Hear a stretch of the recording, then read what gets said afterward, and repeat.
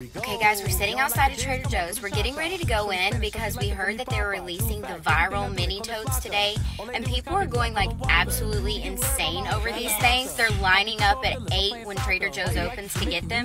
We're a little late, but let's go see if they have them. Let's go. Where even are they? They have a ton. I get like blue. You gonna get blue?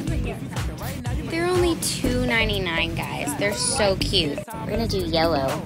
We're also gonna get one to do a giveaway with. Boston has our totes.